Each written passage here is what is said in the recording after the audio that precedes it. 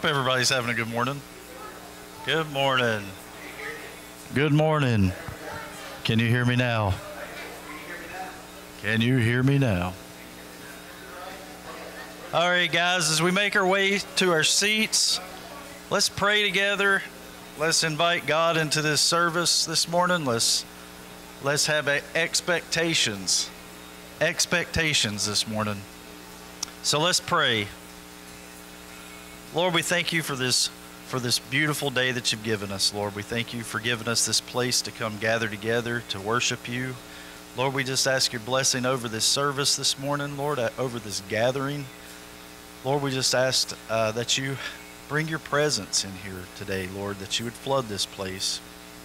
Lord, that you would open up our hearts, open up our minds. Lord, that we would focus on you today. And God, we just ask you to take over in our lives. In Jesus' name, amen. All right, worship team, are you guys ready?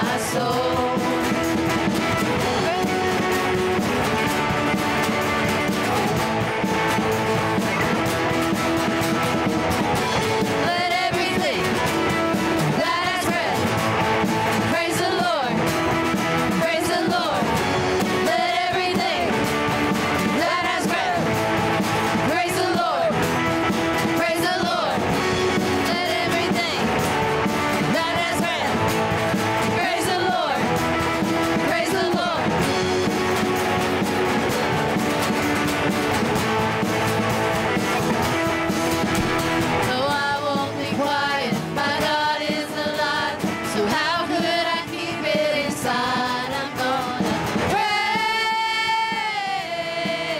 praise the Lord, oh my soul.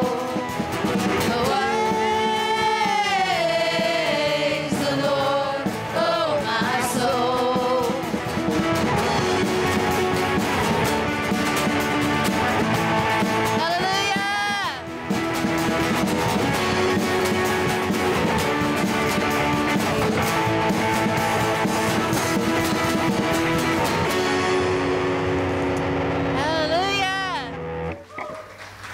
I find myself singing that song all day long sometimes.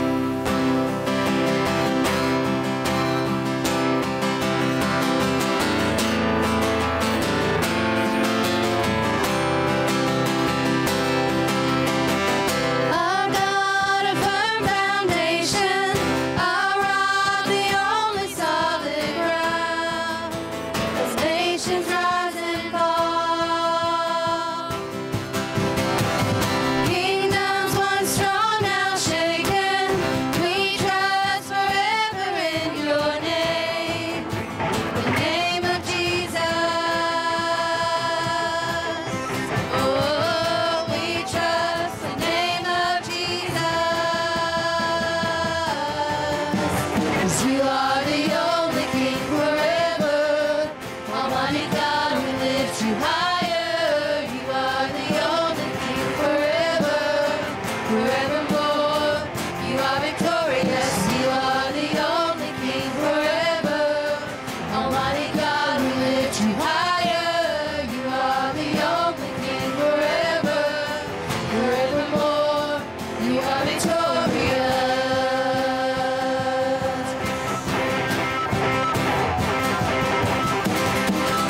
Unmatched in all your wisdom, in love and justice you will reign, and every knee will bow.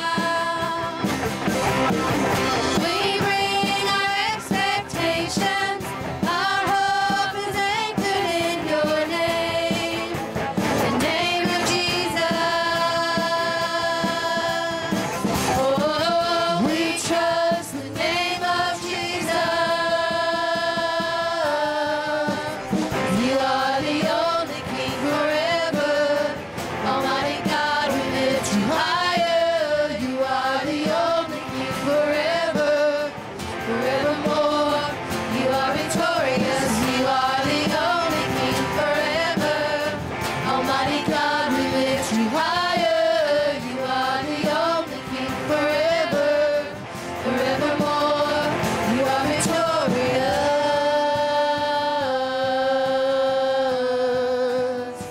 You are victorious.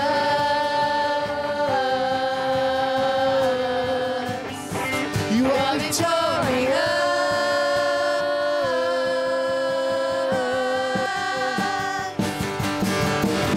We lift our banner high. We lift the name of Jesus. From age to age you reign. Your kingdom has no end. We lift our banner high. We lift the name of Jesus. From age to age you reign. Your kingdom has no end. You are the only King forever. Almighty God, we lift you higher. You are the only King forever, forevermore. You are victorious. You are the only King forever. Almighty God, we lift you higher. You are the only King forever, forevermore. You are victorious.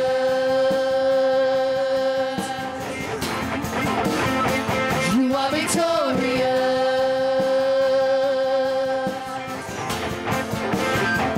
You are victorious. Hallelujah. We praise you, Lord. Thank you, Jesus. We love you, Lord.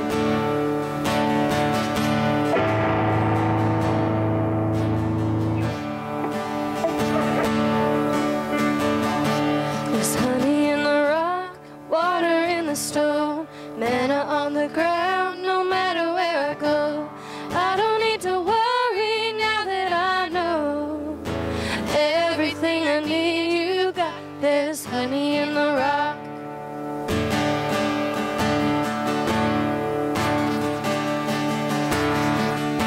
Praying for a miracle, thirsty for the living well. Only you can satisfy. Sweetness at the mercy seat, now I've tasted. It's not hard to see. Only you can satisfy. There's honey in the rock. There's honey in the rock. There's honey in the rock. There's honey in the rock. Freedom where the Spirit is, mountain in the wilderness. You will always satisfy. There's honey in the rock, water in the stone. When I'm on the ground, no matter where I go, I don't need to worry now that I know everything I need you got. There's honey in the rock, purpose in your plan, power in the blood, healing in your hands. Started flowing when you said it is done. Everything you did is enough. I keep looking, I keep finding, you keep giving, keep providing. I have all that I need. You are all that I need. I keep praying, you keep moving. I keep praising, you keep proving. I have all that I need. You are all that I need. And I keep Looking, I keep finding, you keep giving, keep providing. I have all that I need. You are all that I need. I keep praying, you keep moving. I keep praising, you keep proving. I have all that I need. You are all that I need. I have all that I need. You are all that I need. Honey in the rock, water in the stone. Men on the ground, no matter where I go.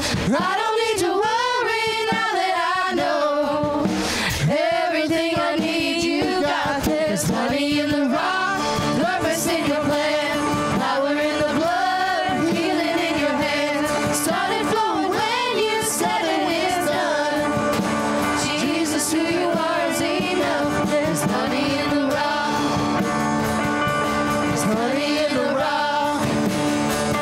There's honey in the rock. There's honey in the rock. Oh, how sweet it is to trust in you, Jesus. Oh, how sweet it is to trust in you, Jesus. Oh, how sweet it is to trust in you, Jesus.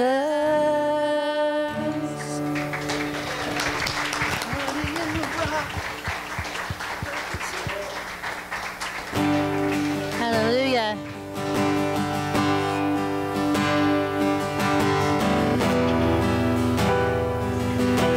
My finger was stuck.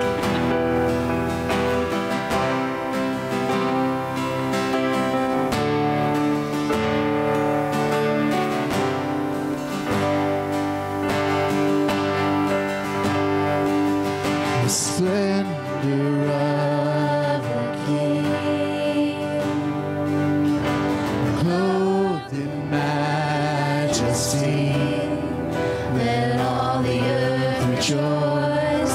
Let all the earth rejoice. He wraps himself in light, and darkness tries to hide, and trembles at his voice, and trembles trembles at his voice. How great is our God. Sing with me, how great is our God. And all will see how great is our God.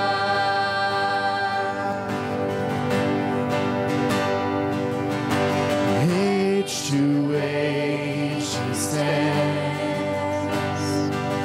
And time is in his hands, beginning and the end, beginning and the end. The God of three in one, Father, Spirit, Son. the Lion and the Lamb, the Lion and the Lamb. How great is our God. Sing with me, how great is our God. Oh, we'll see how great is our God. How great is our God. Sing with me, how great is our God. Oh, we'll see how great is our God. He's the Name above all names, he is worthy of all praise. In my heart will sing, how great is our God. He's the Name above all names, he is worthy of all praise. In my heart will sing, how great is our God.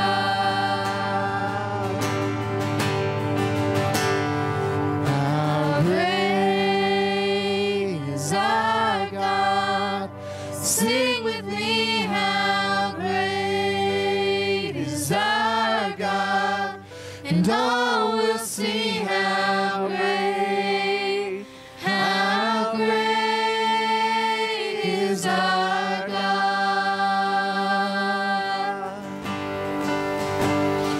He's the name Above all names, he is worthy of all praise.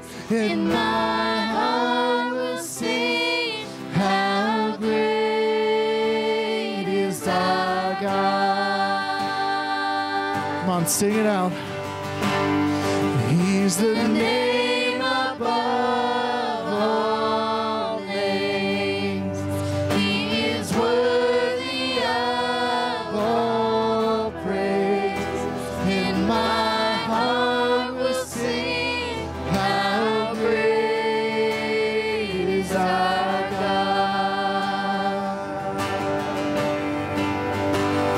how Great is our God. Sing with me, how great is our God. Oh, we'll see how great is our God. how Great is our God. Sing with me, how great is our God. And all will see how great is our God. Sings my soul, my Savior God, to thee. How great thou art, how great thou art. Then sings my soul, my Savior God, to thee. How great thou art, how great thou art. Sing that one more time. Then sings my soul, my Savior God, to thee. How great thou art, how great thou art. Then sings my soul, my Savior God, to thee. How great thou art, how great thou art, how great thou art, how great thou art, how great thou art, how great thou art.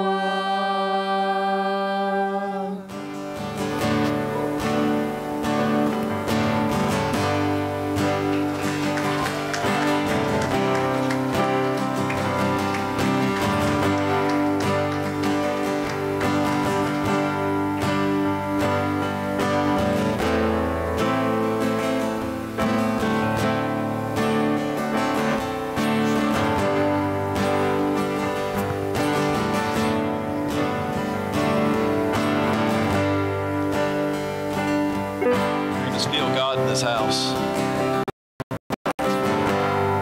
And I just want to allow just a few more moments to just spend in this time of worship with God.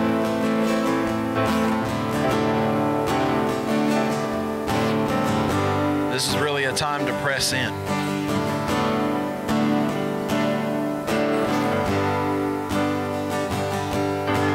Savior God, to thee.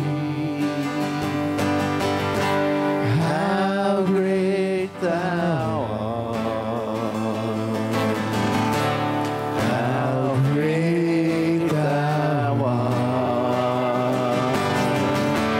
Then sings my soul, my Savior God, to thee.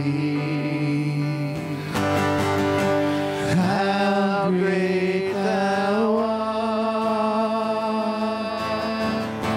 how great thou art.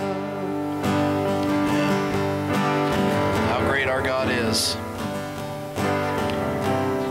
How quickly we forget that sometimes. But He is great. He is awesome. He is there for us through thick and through thin. No matter what we face, our God is great and our God is there. We thank you, Lord. We thank you, Father, for being there for us, for helping us to be able to understand that, Father God, no matter what it is that we face, Father God, you are greater than that thing. No matter what it is, whether it's illness, whether it's financial, whether it's family, no matter what it is, Father God, you are greater than that. The troubles that we see in this world, Father, you are greater than that, and you have overcome those things. And we thank you, Father God, for that knowledge and just for the fact that you are who you are. You're willing to meet us where we're at. So we praise you, Lord God. We thank you, Father. Praise God.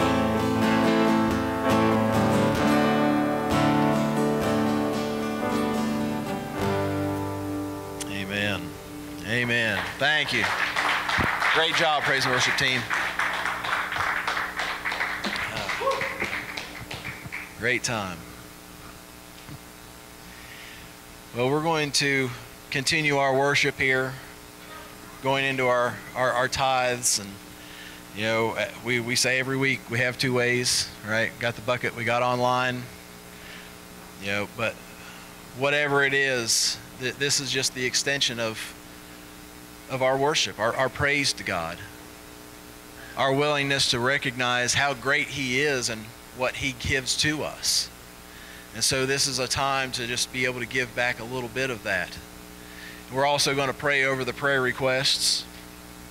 And, you know, we put them here at the foot of the cross. And it came to mind as we were singing these songs. Terry and I went to a men's breakfast yesterday, Johnson City. And the speaker that they had there was talking about how, you know, with prayer all the time, we have an expectation. It's like, God, I'm praying this. I want this to happen this way. And that's what I'm praying. And that's what we expect. And it isn't always what God wants for us. Sometimes it is. Sometimes exactly what it is that we pray is exactly what we get. But sometimes we pray and it's not what we wanted. It doesn't happen exactly how we thought it was going to happen. And sometimes, depending on what that is, we have this tendency of, well, what happened, God? Why didn't you answer my prayer? When in reality, He did. He answered it in His own perfect way. He answered it in a manner that was best for you, because I know I'm guilty of it. I'll make some decisions sometimes, and it's really not the best for me. I don't realize it until I've already done it. And you know, then I look at the consequences of it and like, man, that was really stupid of me. I really shouldn't have done that. Well, if I pray about it and God gives me an answer, that's the perfect answer. It's what's right for me, whether that's what I wanted or not. As a good father, God gives us the best. And God tries to keep us from those bad things. So sometimes those answers to prayer aren't exactly what we think they are, but there's always an answer. And that's what we do every single Sunday, every single time we come before these prayer requests, is we ask for that answer. And God has already answered it as soon as we put it out there. So if you would, just go ahead, bow your heads. We'll pray over the offering and the prayer requests. So Heavenly Father, Lord, we just thank you for this time to just come before you, Father, and just continue our worship of you. Because, Father, you are great. And, Father, through thick and through thin, Father, you're there for us, and you see to our needs. And so right now, as we go into this time of offering, we just come with just a loving heart, Father God. One that's open to you, Father, and one that's wanting to just give back just a little bit, in recognition for your greatness and recognition for being the servant that we should be for you. And Father, we just pray that, Lord, your hand would be upon it, and that, Lord God, that you would just use it, Father God, for your honor and your glory, Father. And Father, we just pray for these prayer requests that are at the foot of the cross. And Father God, we know that, Lord, you hear each and every one of them, no matter what it is. Father, you listen to us. And Father, you take things into consideration, Father, but you answer every single request that we have, Father God. And so we just pray that you would help us, Lord, to understand those answers sometimes. To understand that it's not always a yes. Sometimes it's a maybe. Sometimes it's a wait. Sometimes it's a no. But Father God, no matter what that answer is, Father God, it is perfect for us. And it's in your perfect will. So help us, Lord, to be able to accept that, Father, to understand that, Father God. We just thank you. We praise you, Father.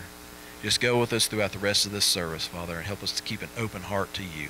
For it's in Jesus' name we ask these things. Amen. Special? Okay. All right. I guess we have a special then.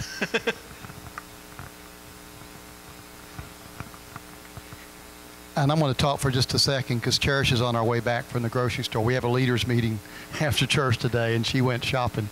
So she'll be here in a minute. Esther's going to sing a special, so I want her to see it if she can. So I'll just talk for a second. But it is so good to see you all this morning. Man, you look good today. Turn to your neighbor and say, you really do. You look good today. I'm glad you're here this morning. It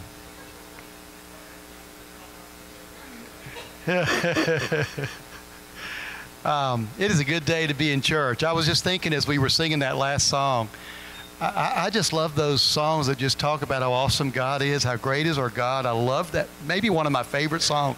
It's like whenever I get up and I want to sing something and I can't think of anything, that's the song that always comes to my mind. And I just love that song. And then that tagline of that hymn, you know, I just felt God's presence. And you know, we've talked about this. Maybe I'll refer to this back when I preach in just a minute about, you know, not just wanting the romantic side of God's presence, you know, this feel-good side.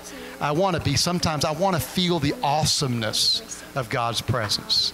And as I was kneeling this morning, I said to God, I said, I want you to crush me with your presence. And that may seem really odd to some of you, but I'm a guy. I want the awesomeness of God. Maybe you ladies feel that way too. Anybody? Is it just guys? Is it ladies too? I want the awesomeness. I want God to show up like, "Hurrah!" You know, I want God to show up in my life like that. Like everything just falls down. It's like when they came to arrest Jesus in the garden. He said, who are you looking for? And they said, we're looking for Jesus. He says, I am here. Everybody fell backwards. Sometimes I want God to show up in my life like that. Don't you? You know? Come looking for you. Come looking for whatever your problem is. And they say, is Jesus here? Oh, yes, I'm here. Boom. I want God to show up like that. I want God to be awesome in my life. And I felt that. Anybody else feel that during worship today? I felt that. Yeah. You know, I do like the gentleness and the softness and that feeling of being loved by God. We need that. But I crave the awesomeness of His presence. I love to praise God when things are really bad in my life and just stick my finger in the devil's face and say, you will not stop me because my God is going to show up in this situation. Ha! Yeah. I love to praise God in those moments. It's not about this sappy thing. And not that you can't be a little sappy.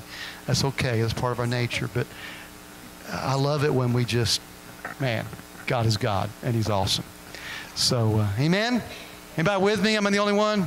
Come on, give God some praise. Amen. Amen. So, I do want to ask you to pray for Haley. Today is a tough day for her, and just pray for her. Be lifting her up today, if you will. We love that girl.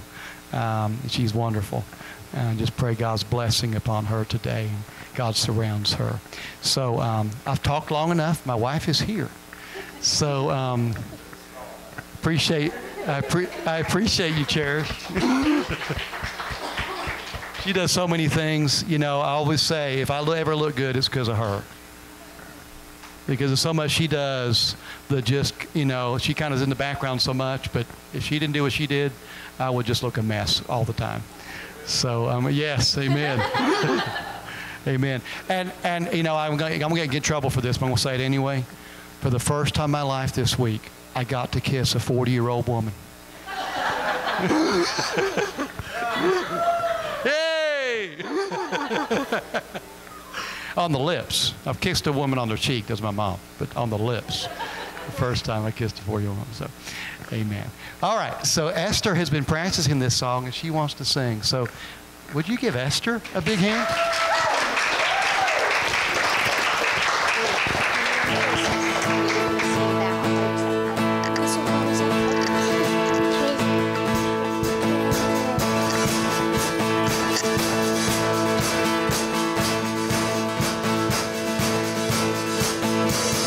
I'll praise in the valley, praise on the mountain. I'll praise when I'm strong.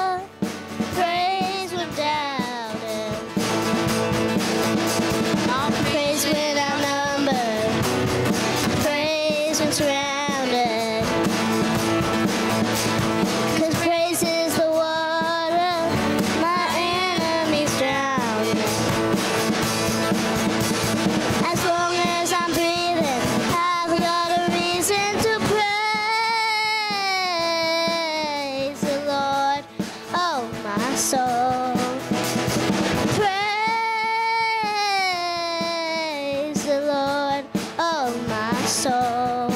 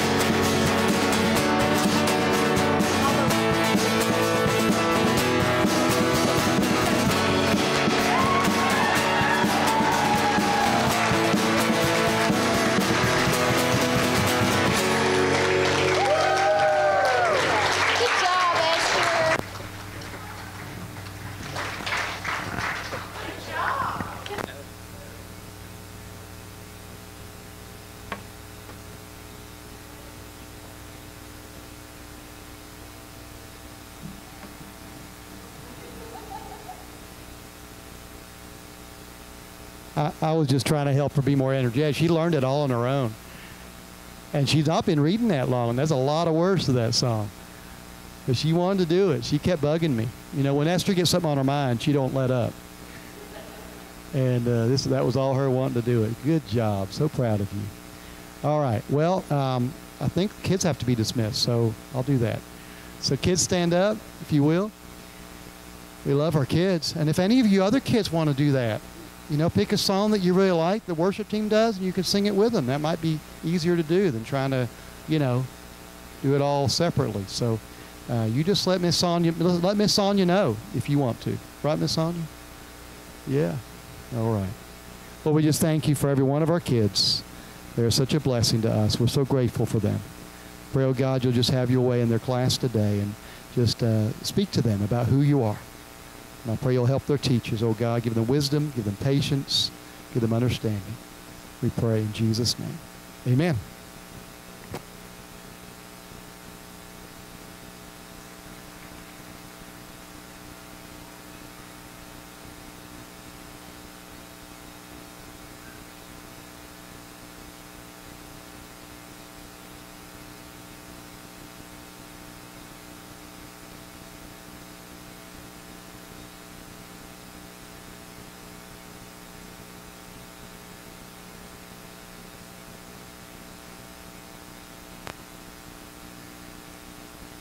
Okay. Hello again, everybody. Let's get into the Word today. I'm so excited to continue this series on fearing God, and really this is part 2 of 1 and 2 from last week. There were several things I referenced last week that I wanted to actually read the scriptures on. That's a cool duck. You know, I want to assume everybody knows everything. So I wanted to, this is really kind of part 2 of last week. So if you weren't here last week, go back and watch it. It's on YouTube. It's on Facebook. You can watch it anytime. You don't have to even watch it. You can just listen as you're riding down the road. But this really follows on from last week. The title of my sermon today is Confession is Good for the Soul. Confession is good for the soul. So if you'll turn in your Bibles to 2 Samuel chapter 11, we'll begin there. I'm going to tell 2 stories today. I want to tell the story of David and Nathan and David's sin with Bathsheba. And then I'm going to tell the story of the 2 sons of Eli, Hophni and Phinehas. And I mentioned their names last week. I got them mixed up between the sons of Aaron and the sons of Eli. That's what was in my head. So I'm actually going to talk about Hophni and Phinehas today. So if you want to, in your Bible, we're going to read now in 2 Samuel chapter 12, but we'll go in a minute to 1 Samuel chapter 2. So if you want to put your finger in both or put a little bookmark in the other or however you want to do that. Both of them have fairly lengthy passages. I'm going to try to move quickly through each one, but I wanted to give you the full context of both stories, and then we'll talk about the difference in them too. So confession is good for the soul is today's sermon. Starting in 2 Samuel chapter 11. Did I say 12 a minute ago? I'm sorry. Chapter 11. I will be in chapter 12 as well. But starting in chapter 11, verse 1. It happened in the spring of the year, at the time when the kings go out to battle, that David sent Joab and his servants with him and all the Israel, and they destroyed the people of Ammon and besieged Rabbah. But David remained at Jerusalem, and that was the first thing he did wrong. He didn't go with the army during the time of war. Verse 2, then it happened one evening that David arose from his bed and walked on the roof of the king's house, and from the roof he saw a woman bathing, and the woman was very beautiful to behold. So David sent and inquired about the woman, and someone said, is this not Bathsheba, the daughter of Eliam, the wife of Uriah the Hittite? And we'll see as the story goes by, he knew full well who Uriah the Hittite was. And he is, of course, lusting after his wife and now knows fully who he is and who she is. Then verse 4, then David sent messengers and took her, and she came to him, and he lay with her. For she was cleansed from her impurity, and she returned to her house. And the woman conceived. Oh, that wasn't what he was expecting. So she sent and told David and said, I am with child. And David sent to Joab, saying, send me Uriah the Hittite. And Joab sent Uriah to David. Then when Uriah had come to him, David asked about how Joab was doing and how the people were doing and how the war prospered. Acted like it was just a regular thing. And David said to Uriah, "Go down to your house and wash your feet." So Uriah departed from the king's house, and a gift of food from the king followed him. You can see what he was hoping would happen. But Uriah slept at the door of the king's house with all the servants of his lord, and he did not go down to his house. Uriah was messing up David's plan. Obviously, he wanted Uriah to be with his wife, and he could say that was Uriah's child, and everything would be hidden. But Uriah was not going along with it. Verse 10. So when they told David, saying, Uriah did not go down to his house, David said to Uriah, did you not come from a journey? In other words, aren't you tired? Why did you not go down to your house? Uriah said to David, the ark and the Israel and Judah are dwelling in tents. My lord Joab and the servants of my lord are encamped in the open fields. Shall I then go down to my house to eat and drink and to lie with my wife? As you live and as your soul lives, I will not do this thing. Wow. Here we see that Uriah had a lot more integrity, way more integrity than King David. And perhaps not knowing what David knew, Uriah saying that made David mad because he called him out without realizing that he did, right? Verse 12. Then David said, let me just say this. Sometimes when you stand up for what's right, you don't have to point at anybody else. They'll feel it because you're just being a person with integrity yourself. Amen? All right, verse 12. Then David said to Uriah, wait here today also and tomorrow, I will let you depart. So Uriah remained in Jerusalem that day and the next. And when David called him, he ate and drank before him, and he made him drunk. And the evening he went out to lie in his bed with the servants of his Lord, but he did not go down to his house. Even alcohol couldn't get him to go against his integrity. Verse 14, in the morning it happened that David wrote a letter to Joab and sent it by the hand of Uriah. And he wrote in the letter, saying, set Uriah in the forefront of the hottest battle and retreat from him, that he may be struck down and die. So it was when Joab besieged the city that he assigned Uriah to a place where he knew there were valiant men. Then the men of the city came out and fought with Joab, and some of the people of the servants of David fell, and Uriah the Hittite died also. Let's skip then to chapter 12, starting in verse 1. Then the Lord sent Nathan to David. Nathan was known as a prophet.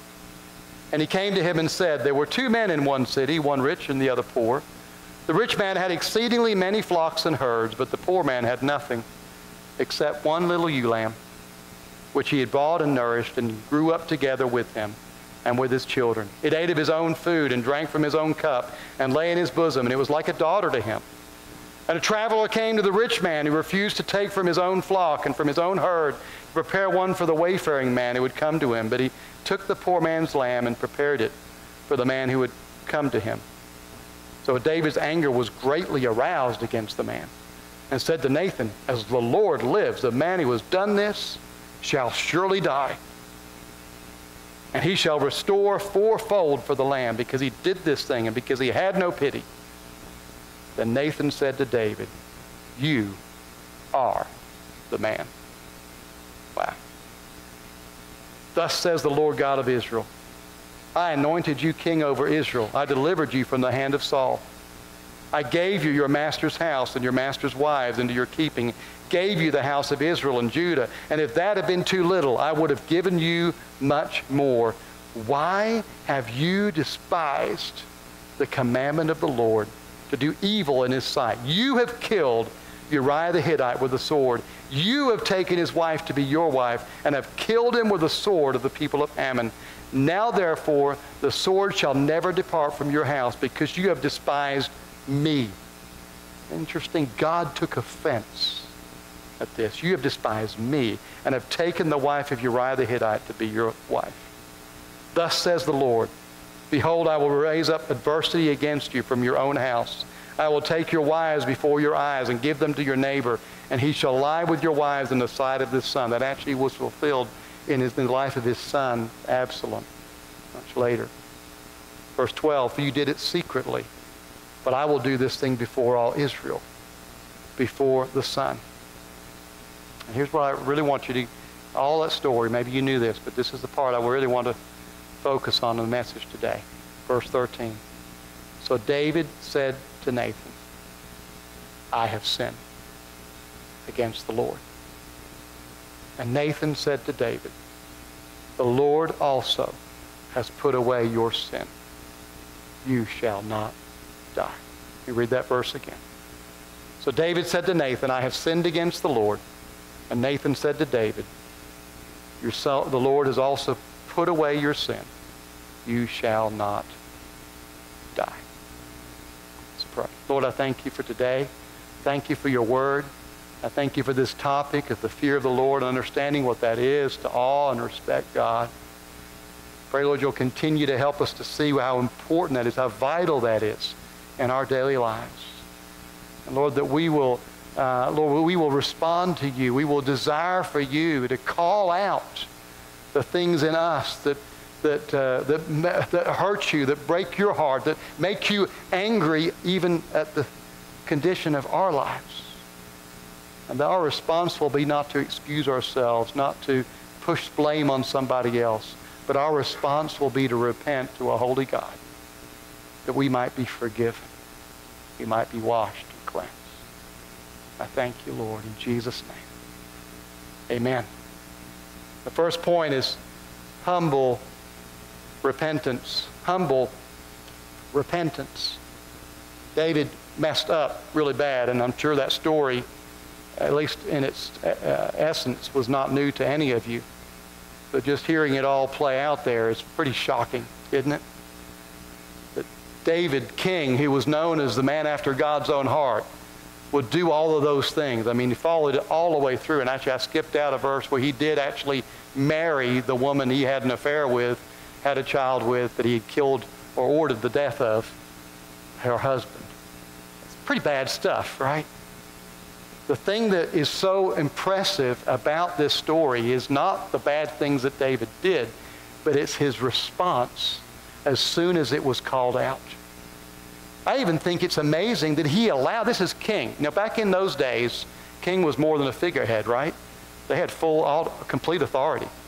That he allowed someone in front of his court to say those things as Nathan did to him, to point his finger in his face, say, you are the man, you are the one, and God is going to judge you for what you did. You know, back in those days, if someone insulted a king, he could have their head chopped off, right? And he had the authority to do that. But there were times when David did order the death of someone that appeared before him. When the person came to bring King Saul's crown and everything and said, I killed him, and David said, well, we're going to kill you. And he had him taken out right then. He had the authority to do that. But David's response was none of those things. His immediate response was in verse 13. And I've already turned from it. I'll go back. I have sinned against the Lord. And then Nathan's immediate response was, the Lord has also put away your sin. Spoken all over the last couple of sermons about the scripture in Isaiah, where Isaiah cried out, woe is me, for I am a man of unclean lips, and I live in a people of unclean lips. And the coal was taken from the altar to purify. What God saw in David's heart and in David's life was not someone that always got it right. He messed up very badly at times, as we just read. But it was his desire when he did wrong, when it was pointed out, to receive correction, to receive accountability, and to desire to be right with a holy God. So often our responses, we'll see in a minute, is very different. So often our response is to be offended, is to be embarrassed. I was humiliated in front of all my people when he called me out in front of all of them, and I'm angry, I'm hurt, I'm offended, and I want to excuse this. I want to blame somebody. I want to blame my childhood. I want to blame the situation. I was under a lot of stress. I was under pressure. My wife wasn't treating me as she should. There's all these things that I want to blame somebody else for. Instead of saying, recognizing that I stand before a holy God, do I fear, awe, and respect God. God said that you have despised me because you represent me to the people. And you've done this thing. And David's response was, yes, I have. I'm so sorry. Psalm 51. I don't want to read all of it, but I want to read a little bit of this. This is written at this same time, or about this same experience. Psalm 51, verse 1. David writes, have mercy upon me, O God, according to your loving kindness. According to the multitude of your tender mercies, blot out my transgressions. Wash me thoroughly from my iniquity. Cleanse me from my sin. For I acknowledge my transgressions, and my sin is always before me. Against you, you only have I sinned, and done this evil in your sight, that you may be found just when you speak and blameless when you judge. Behold, I was brought forth in iniquity, in sin my mother conceived me. Behold, you desire truth in the inward parts, and the hidden parts you make me to know wisdom. Verse 10, create in me a clean heart, O God. Renew a steadfast spirit within me. Do not cast me away from your presence, and do not take your Holy Spirit from me. Restore to me the joy of your salvation, and uphold me by your generous spirit. Then I will teach transgressors your ways, and sinners shall be converted to you. Verse 17, the sacrifices of God are a broken spirit, a broken and a contrite heart. These, O God, you will not despise. Can you see, even though David messed up in major ways, why he was called a man after God's own heart? Because what he recognized when he, in his relationship with God, it wasn't, I talked about last week how much we love the beach, and we love the feeling and the smell and the texture of the beach, but then there's a part of the beach that's terrifying when the storm comes, right? There's a part of us that needs to be loved by God and needs to love God genuinely in return. But there's a part of us that needs to respect and awe God. And when I fail, and I will fail, I don't excuse it. I don't hide it. I don't cover it up. In fact, if we're going to really live in a way that respects and awes God, we will allow people in our lives that will point at us when we need it, and we'll receive it. Accountability, genuine accountability, is a part of fearing God. Because you know what? We can fake it, and we do. As church people, as Christians, we fake it all the time to God, don't we? Because we know God loves me. He's going to have mercy on me. But you can't fake it to your wife. You can't fake it to your husband. You can't fake it to those that really see you, that work with you 10 hours a day and see your attitude. You can't fake it to those that are around you all the time. They see you. And if you allow someone to point at you when it needs to be pointed and you receive that, it keeps you clean before a holy God. So important. Those that run from accountability don't respect God. Don't awe and respect God. Those that are open to accountability, desire it, embrace it, are those that truly fear and respect God. We were talking this week. We've got a new little dog. Well, he's not little. He's big. He's a puppy. His name's Winston. And whenever I'm not in the room and Cherish is in the bed, he will jump on the bed. He flops down like he's been there all night.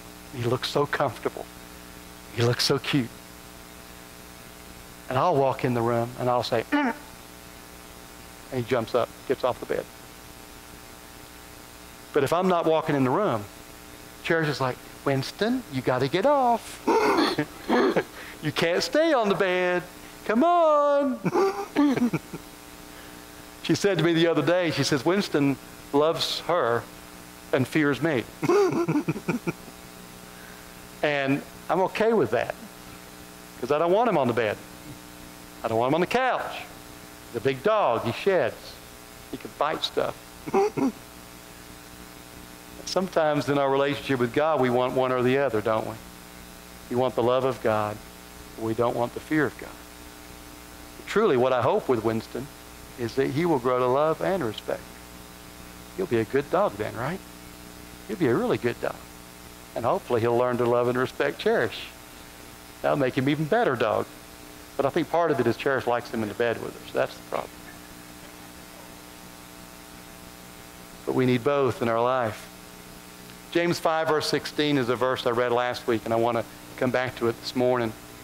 James 5:16 says, "Therefore confess your sins to one another and pray for one another, that you may be healed.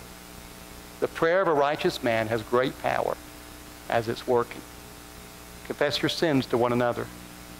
Pray for one another, you may be healed. That is something we don't practice most of the time in church. Am I right? We don't want to confess our sins. We don't want somebody to know. We don't want someone to see the dark side of our life. And so we cover it up, we put on a good face, and we come to church and we pretend. We act like everything's right. We know it's not. And it's not like we just want to just continue on in whatever we're struggling with, but we just don't know how to deal with it, and we don't want anybody to know, and so we cover it up.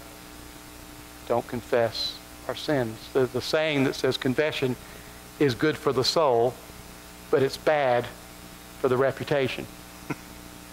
Confession is good for the soul, but it's bad for the reputation. And so being open and transparent is a dangerous thing, right?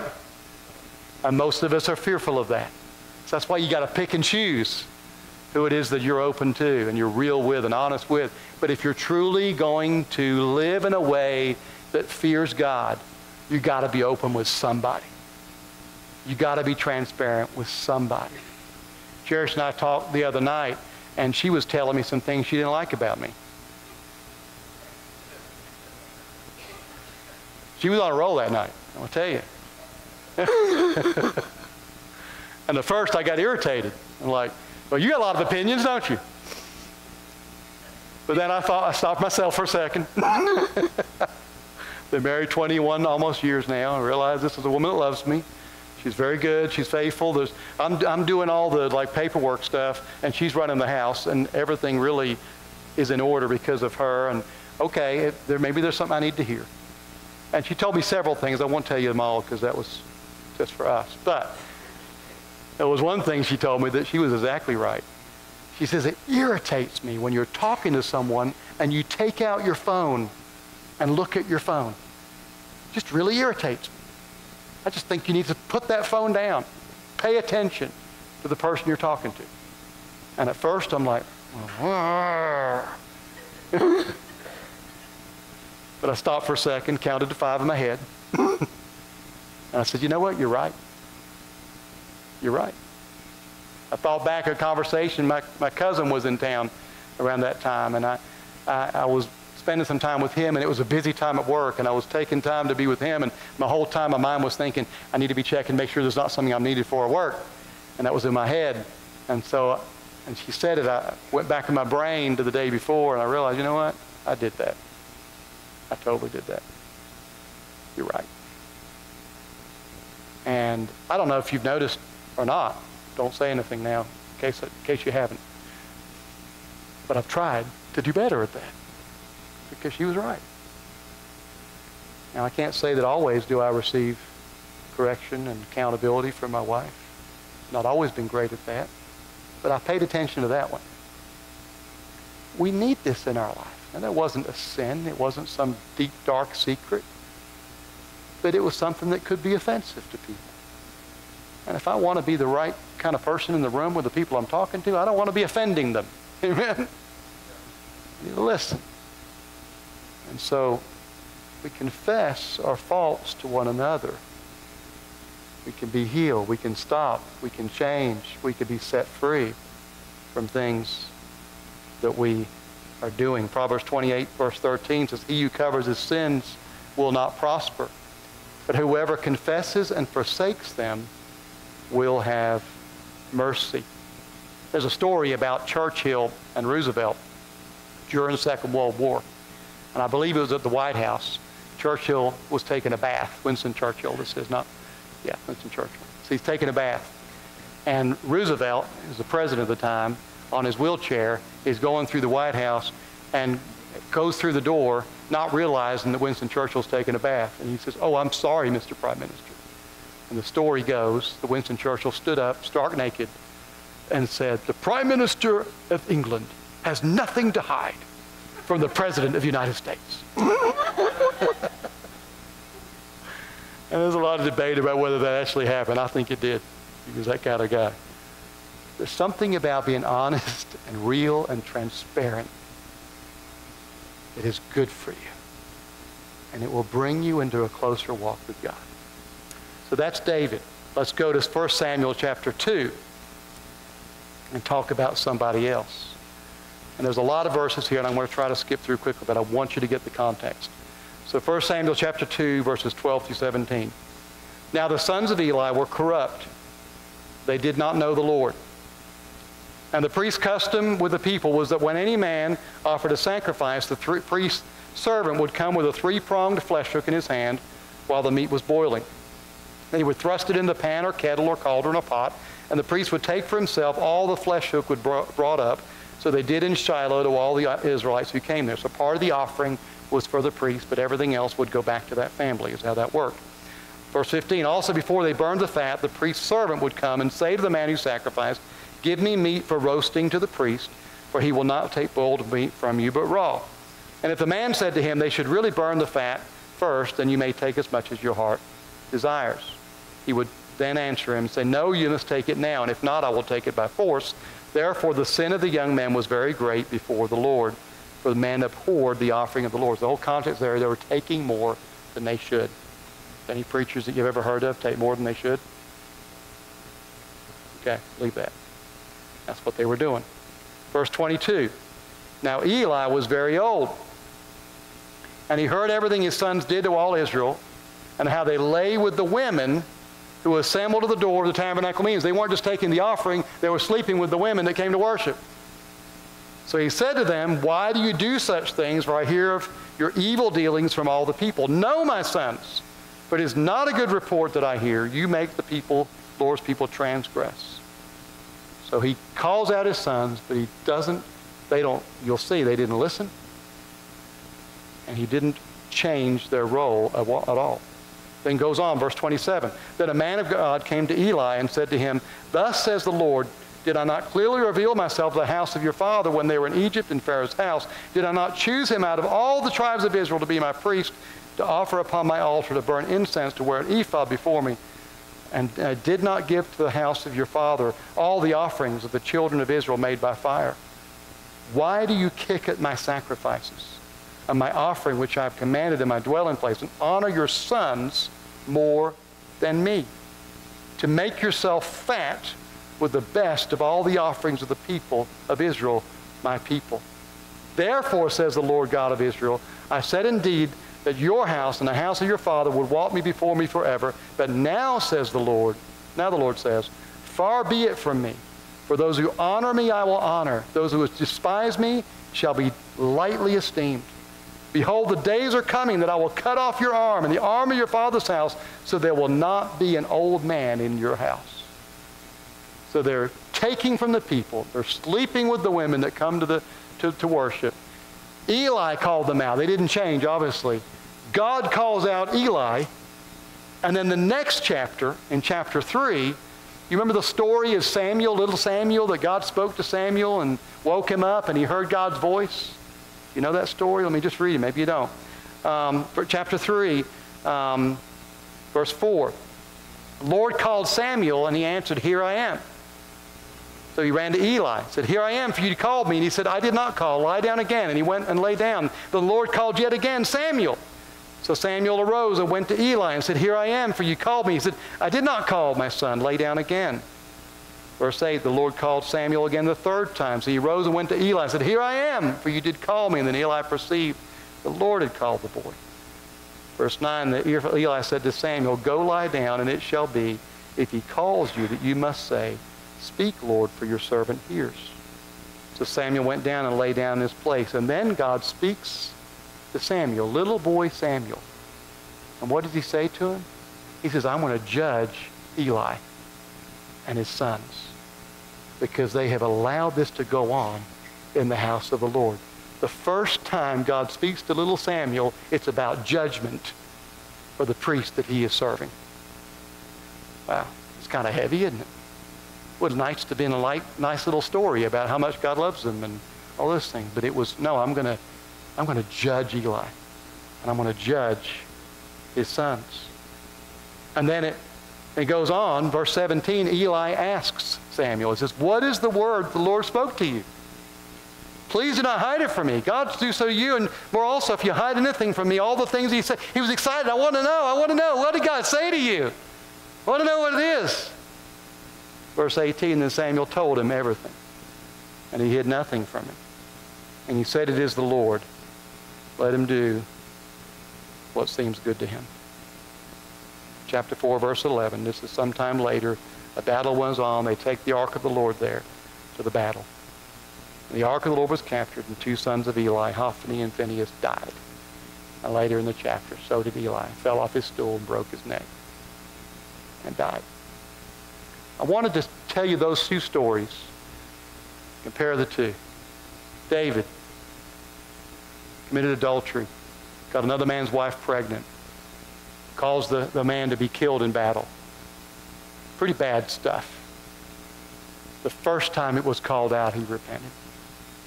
Sons of Eli, stealing from the people, sleeping with the women that came. How many there were, I don't know. And how was that done? Was they pressuring them? Were they forced out? I don't know what they were doing, but it was happening in the church. They were confronted by Eli. Eli was confronted by a prophet. Eli was confronted by Samuel. Nothing changed. And eventually the judgment came and they died. So often when we look at Bible stories, we like to look at ourselves as the hero, don't we? And so we look at these 2 stories and say, I got a heart like David. I'm like David. That's me. That's me in that story. I'm not sons of Eli. I'm David. Yeah, I've messed up, but as soon as it's called out, I'm repenting. I want to live holy. I want to live clean before God. That's how I am. But the truth is, if we're honest, if I'm honest about myself, we're much more like Hophni and Phinehas than we are like David. Am I right? We tend to excuse. We tend to cover up. We tend to not want to face the situations in our life because we have no real fear of God. We have no real awe and respect for God. When God calls you out, you ought to respond if you respect Him. But if you don't, there is no respect.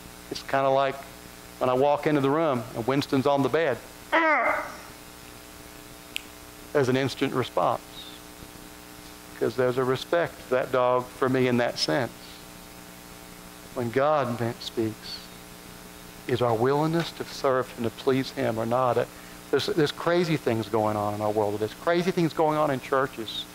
There are crazy things, and things are being done and preached and accepted that are crazy. I watched a video of a men's conference. Kevin and I texted it back and forth, where a male stripper, the beginning of the service, is jerking off his shirt and doing this, whatever he's doing on the stripper pole, in the middle of a men's church conference. It's ridiculous. It's crazy. These are the types of things that are happening, and there is no fear of God in so many of our churches and so many of our hearts. And we are more, as a nation, like Hophni and Phinehas than we are like David. We all know of major leaders. In fact, I Googled it this week, and I was going to start to list them all. Then, I don't want to do that. But we all know of leaders of large congregations, of large ministries who have fallen, right? Public in the way they have fallen. And we all know that, and it's devastating when it happens. We all know people locally. There's even pastors in this local area that have been arrested for abuse of children and all kinds. It's terrible. It's terrible what happens sometimes. We all know of those things that didn't happen in a moment. It happened because someone was unwilling to respect and to fear God. No, at some point it was called out. They chose to continue and allow it to happen. in this book, and I've got some extra ones in the back, by the way. You can pick one up for $10 today. The Awe of God. There's a story in here about a guy called Jim Baker. Anybody know the PTL situation years ago?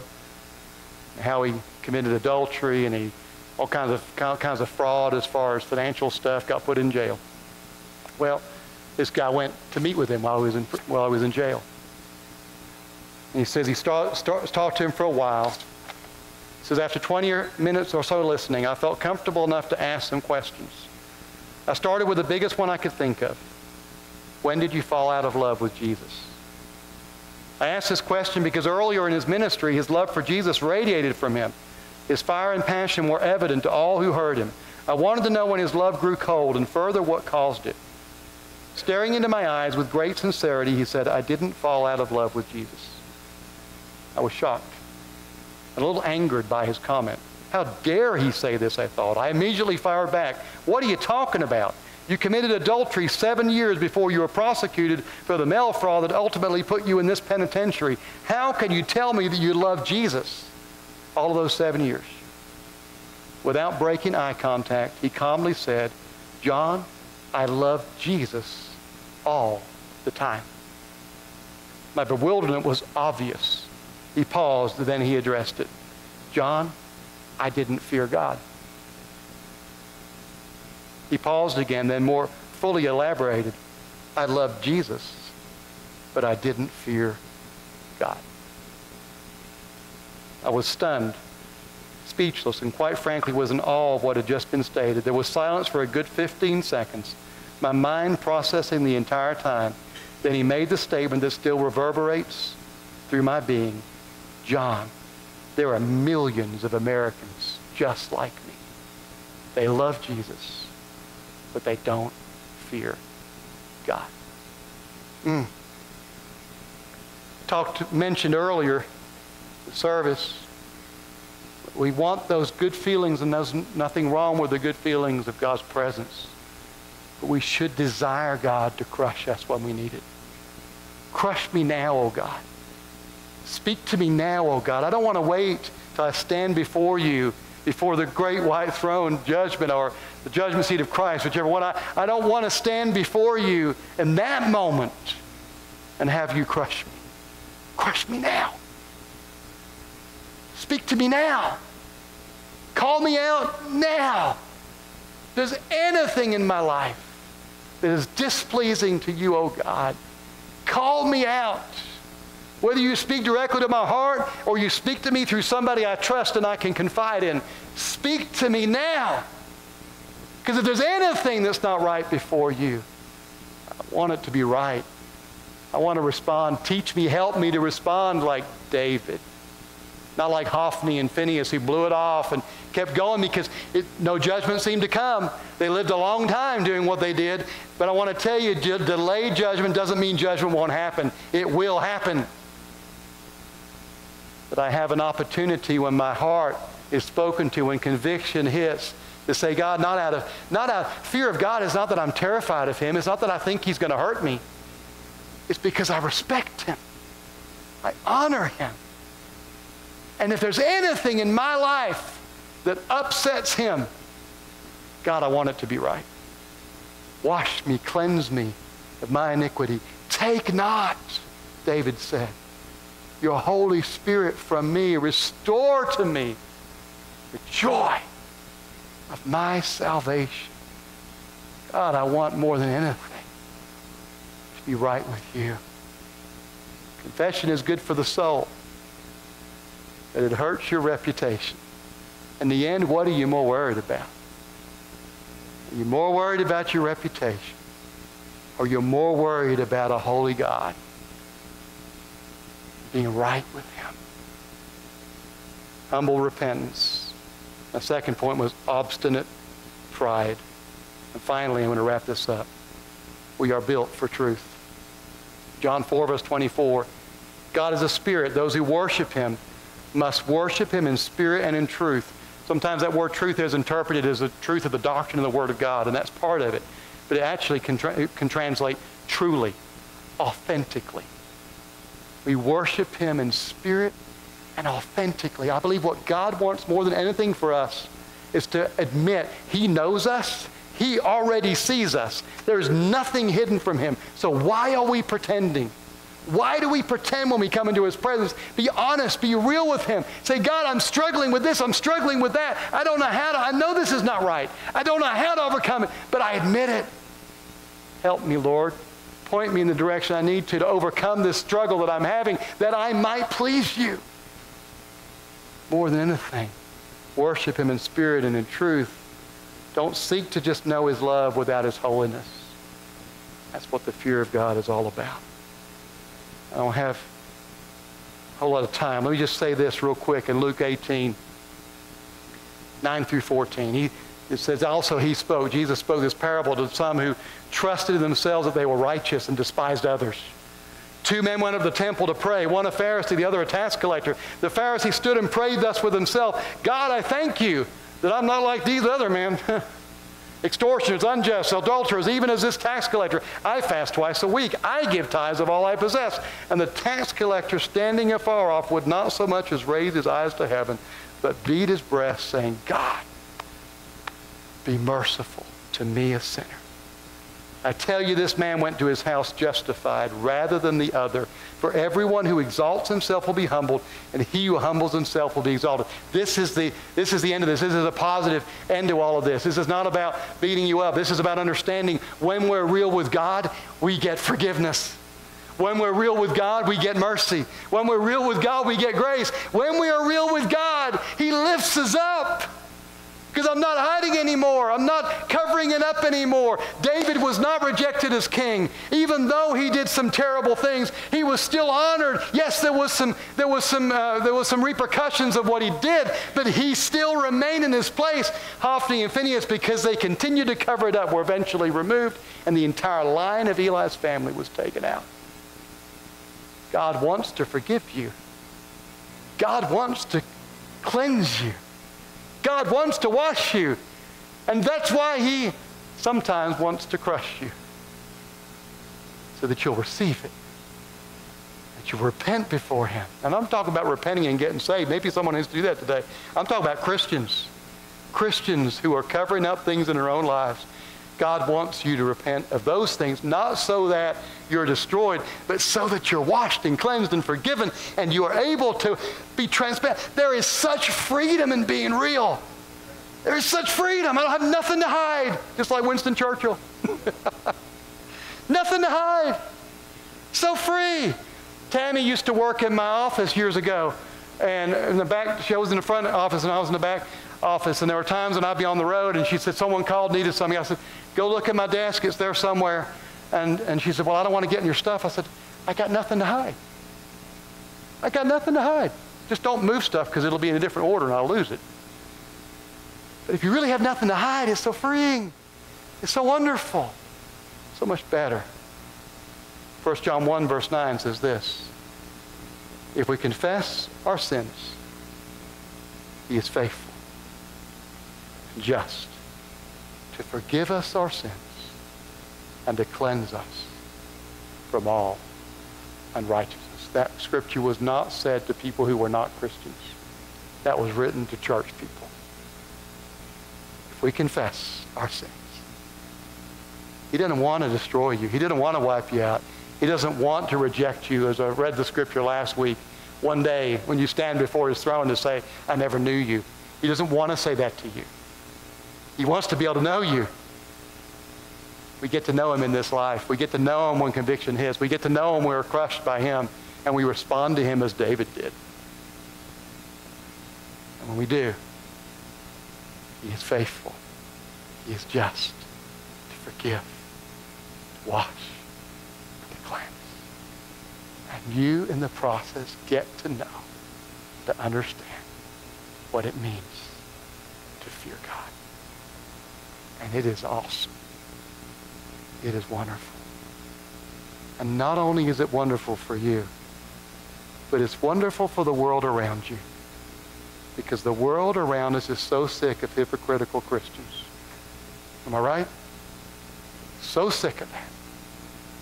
When you quit being that, they will see Jesus in you in a way that will be awesome for them. That's what I want. That's what I want. And it's a process. It's every day. And I don't always get it right. And that's why we got to continue to stay humble before God. But even when we mess up, if we're real about that, it shows Christ in us. Amen. Can we stand up together? I got to finish. I got so much more. That's why the series will continue. So much more. But I got to finish today. Worship team, if you'll come. Lord, I thank you for your word. Thank you, oh God, for what you're continuing to speak to us through this topic of fearing you. And there is so much more to it. Lord, I pray, oh God, that we've seen and heard today that you're not a God that wants to stay angry with us. You're not a God that wants to destroy us. You're a God who came. You came and gave your life on the cross that we might be forgiven and free. You're a God who loves us. But you're a God that also wants us to be real with you, honest with you, on a daily basis. Admit to you, confess to you, and confess to those that we trust the struggles that we're having so that we don't continue in those. We can walk before a holy God without fear. We can awe and respect you and yet also know your love at the same time. I thank you, Jesus.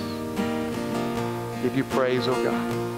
As we close out the service, they lead us in a worship song. This altar's open. I feel like I preach myself in the altar most Sundays. I'm going to hit the altar. You can join me if you like.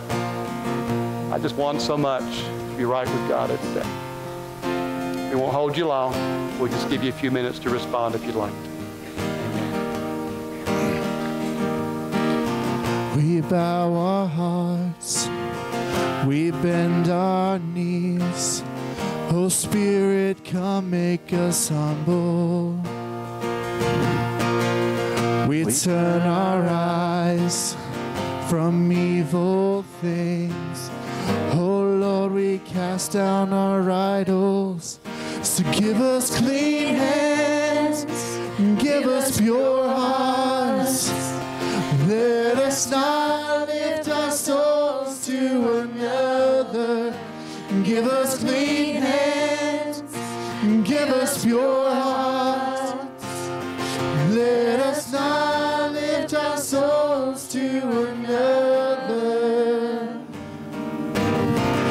We bow our hearts, we bend our knees. Oh Spirit, come make us humble. We turn our eyes from evil things. Oh Lord, we cast down our idols. So give us clean hands, give us pure hearts. Let us not lift our souls to another. Give us clean hands, give us pure hearts. Let us not lift our souls to another. And God, let us be that generation that seeks your face. Oh God of Jacob. And God, let us be that generation that seeks your face. Oh God of Jacob.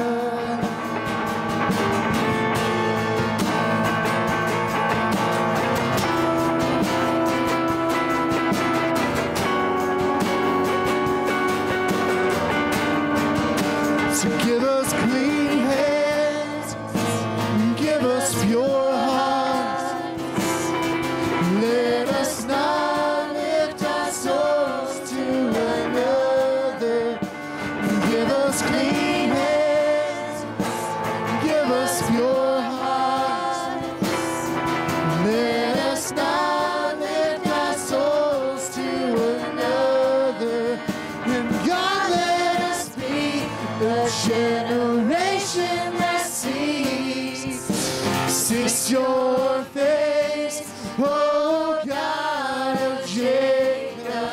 And God, let us be a generation that seeks your face, oh God of Jacob.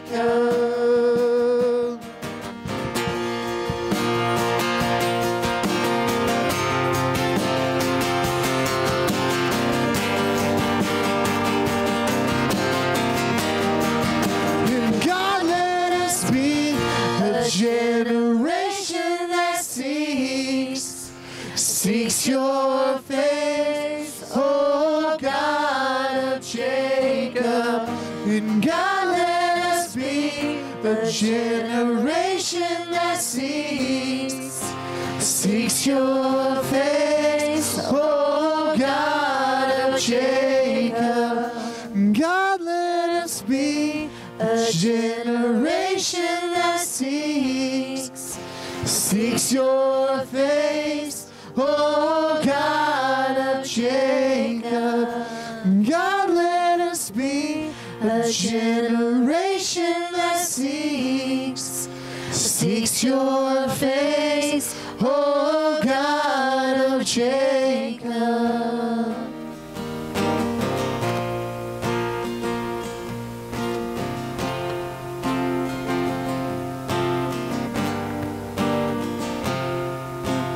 Hey, I just want to say something real quick. About a month ago, I don't know, I was back there getting sound set up, and Pastor Matt walked by and was like, "How you doing, Bradley, this morning?" I said, "Not good." And I'd been struggling for a couple weeks before that. And, I've been having some things going on in the family with my niece, and Byron was having heart complications again, and Brittany, of course, had some stuff going on as well. And I was, I want to thank y'all for just being a real church where a broken person can come and, seek out help and have to put on a face. Because I just asked him, I was like, am I wrong for believing this? Am I stupid for trying to be faithful in a God that I feel isn't faithful to me back? And, he talked me through it. He pointed to Scripture, Psalm 73, and I still read it every day. I just want to thank y'all for being a real church. Just, where broken people can come and be healed and not have to be fake. I really appreciate that, and I love each and every one of y'all. But I'm going to go ahead and close out service real quick. Heavenly Father God, we come to you, Lord, just to thank you for this day. Lord, as we go throughout our week, I just ask that you just help us be real with not only ourselves, but to others around us and towards you. God, let us not hide anything. And God, just help us reach others for you as we go throughout this week, Lord. And we love you and we praise you. In Jesus' name, amen. A few quick announcements, as usual. Last week we had said that Julian was going to have a meeting this afternoon about people who want to help with camp. Instead, just let her know that you're interested in helping with camp, which is the last week of June, right? So the last week of June, and it's for the little kids, the ones in the back. The youth camp is before that. So if you want to help out with the little kids, it's Wednesday through Saturday, correct? Spending the night. And so even if you are working, she could use some help in the afternoons, doing the various things. So if you'd be interested in helping with that, see Julian, just to let her know you're interested, and then we'll have a more in-depth meeting later on about that. Youth camp forms are in the back on the back table. So if you have a kid that would like to do that, get those back there. Also, next week is Mother's Day. So don't forget Mother's Day. Also, we're going to kind of transition the way we do some things, and we're going to put the announcements on the screen. And so I'm not going to be up here every Sunday unless there's something more important to speak out about. So before you leave in the future, we're going to keep these up to date pretty good. And so just look at those. Oh, also, graduation Sunday will be May 19th for our graduates. I think there's Talon and Franklin, right? He's shaking his head no. He's going no, he's not. But anyway, so graduation Sunday will be on May 19th to honor our graduates of the church. You guys have a blessed day, and we'll see you next week.